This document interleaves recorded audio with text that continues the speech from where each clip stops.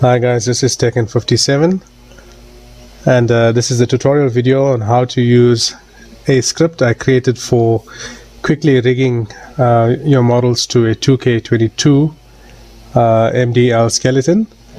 The script will also help you to adjust the UVs, and will also rename some of your meshes.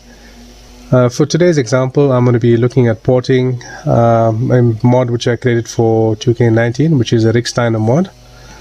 I've prepared all of the meshes already. I've named the meshes according to the internal model names that 2K22 or 2K19 uses, which is M underscore, which is model underscore, and the name of the object. Okay, normally the name of the object corresponds to the texture which the model will be utilizing. Okay, for instance, the M underscore combinations model will be using the combinations.dds texture. So let's import all of these models into Blender. I've installed a batch wavefront importer plugin into Blender. You can either use this or you can import one at a time. The wavefront batch importer actually saves you a lot of time, so I would recommend installing that.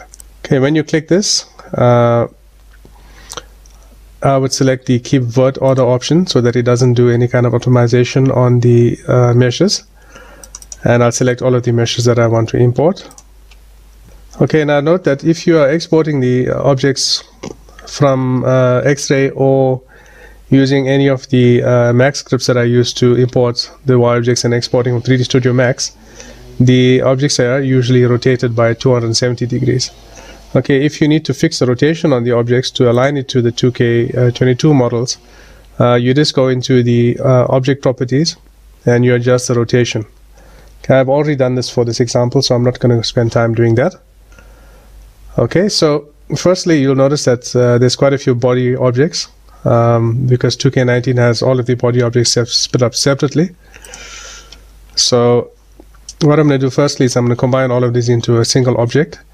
So I'm going to select all of the meshes. I'm going to click on Ctrl+J, which will join this into a single mesh. And then I also like to give this a weld modifier, and I leave it with the default settings so that it combines all of the meshes into a single mesh. Okay, you'll notice that the naming of the meshes at the top, firstly, this name is what texture the mesh will use, and the second name that's below it is the internal model name of the mesh. Okay, so I'm just going to remove the 0 at the end because we don't need the 0.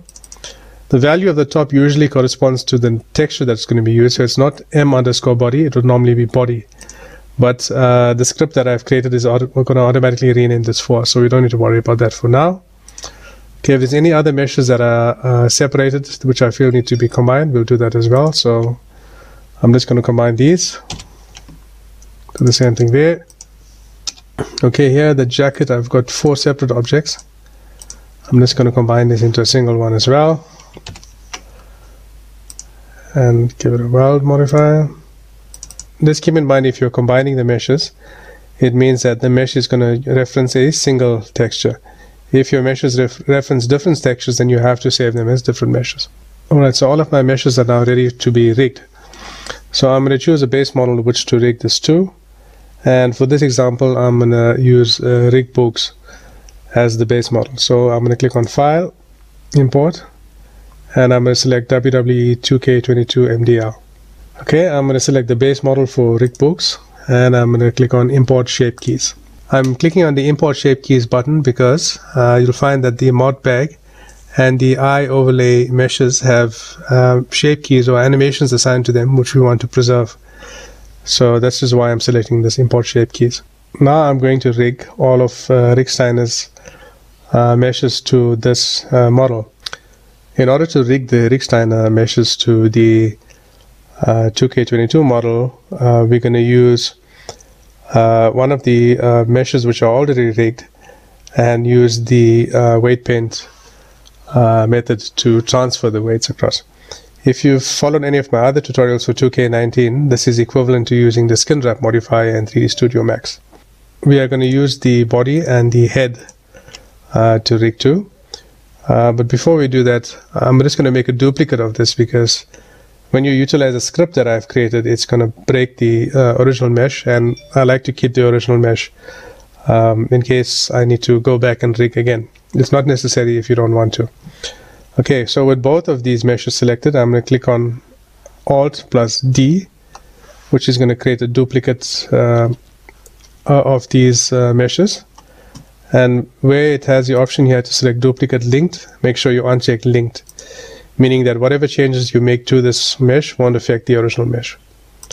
Okay, so we have two new meshes, which is your head and your body, which is a duplicate of the original meshes. I'm just going to combine this hitting Ctrl plus J. Okay, and I'm going to hide the original ones because we don't want to mess with that. Okay, so we're going to use this as our source mesh in which to rig the other objects to.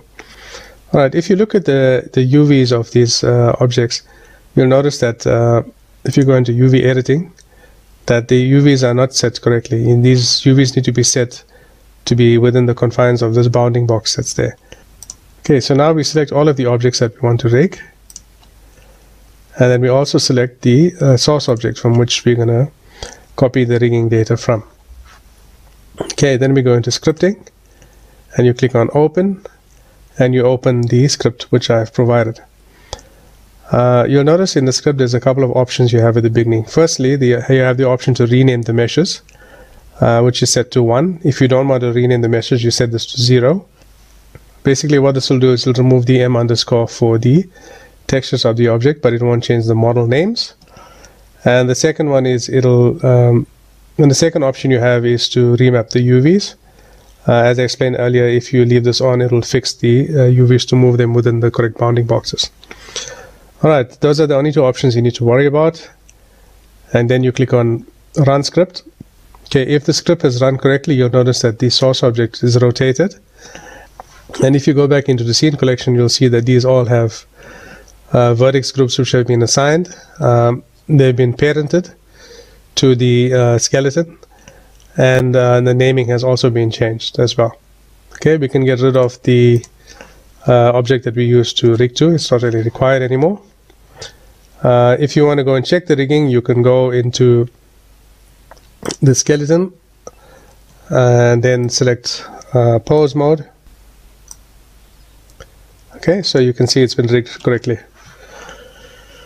Alright, so before we can export, if there's anything that you need to do on any of the hair objects to give it a color, you can do that now. So select object mode, go into hair. I'm just going to make it black. So I'm going to select vertex paint. I'm going to make the color black. I'll do the same thing for the combinations. Okay, obviously you will position the eyes and all of that as you would like. I don't usually import the eyes and mouth objects and stuff from 2K19. I use the base models for this because they already have animations and shape keys assigned to them. So it's just a matter of positioning these as you require. Okay, now that we've painted these, we can select the objects that we want to export. So I could select the body, the head, other head objects, eyes, etc., and all of the other facial features, and I can export these. So I click on File, Export, 2K22 Model, and I select the Export Shape keys. As I mentioned before, the reason why I do this is because I want to retain the shape keys for the mouth animations and the eye over animations. Okay, I'm going to select Base Model. Alright, now that's been exported, we can do the same for the attire objects. Okay, and now we have two separate MDL models. One is the base model, which contains all the body parts, and you have the attire parts. Okay, you can go and reposition the eyes and the mouth objects, etc. I'm not going to really go into detail with that for now, as that's beyond the scope of this tutorial. Okay, one last thing you need to do is, because you've created a new attire model, you need to create a new materials file for this. So you can open up the materials editor, okay, and open up the entire model file that you've created. Okay, and then thereafter set the materials appropriately. For the hair, I like to set it to new hair color changing. The other stuff should be fine. Okay, so now that you've generated your models and your materials file, you can copy these into the appropriate directories of a folder which you're going to be baking using Cake Tools. You can bake this, and then thereafter you can deploy it to game. Alright, I hope this tutorial was helpful to you, and I hope the script makes rigging the models a lot easier for you as well.